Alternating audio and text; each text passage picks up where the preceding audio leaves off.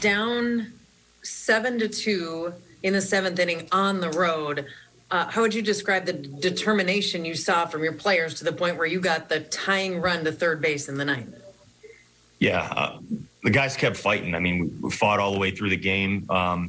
Nothing came easy. It felt like, regardless of what happened, you kind of behind the eight ball a little bit, but it didn't matter. Our guys continued to play hard. Went out there, got some outs later on in the game, kept us in the ball game, and gave our offense a chance. And our guys kept swinging the bats.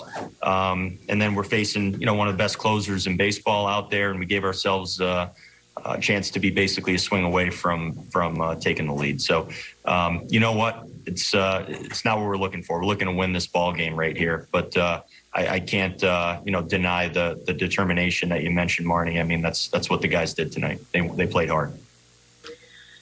With Kenta Maeda, the walks were really uncharacteristic. What kind of things did you see him try to work through and fight through in the first few innings of the game? Yeah, I think Kenta's command was certainly not there tonight the way it would normally be.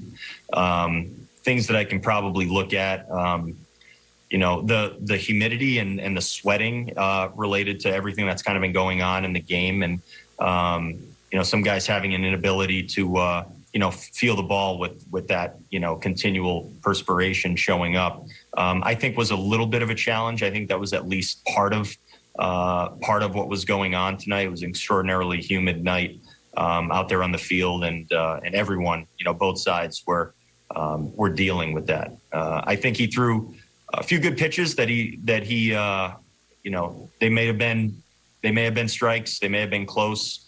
I think he wanted probably 4 or 5 of them at the bottom of the zone that he didn't get.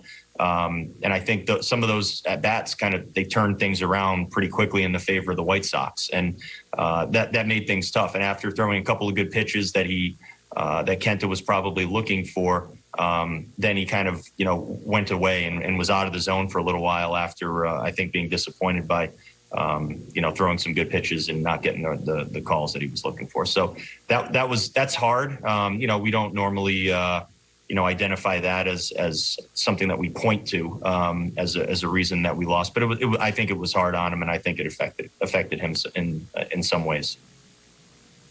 Rocco, I know when Kenta took some time off the IL, he pointed to his fastball velocity not being there as something that concerned him. It looked like it was down again today. Is that something you can also attribute to the humidity, or is that a cause for concern at all? You know what? I wasn't concerned watching Kenta visually. The radar gun is in kind of an awkward spot from the dugout, not necessarily where we're looking all the time. So it wasn't something that I was focused on, but Wes was not worried about that in any way. But usually what we'll find out, the most important way to find out how a guy's feeling and what he's doing is just by asking the pitcher, and Kenta will certainly communicate that to us if he's having any issues. And I don't think he's having any physical issues. I think as he was trying to find his command, maybe he dialed some of those pitches down to get the ball in the strike zone. And the humidity, I'm not sure if that affected him. I think that would be a question for him that maybe he could elaborate on.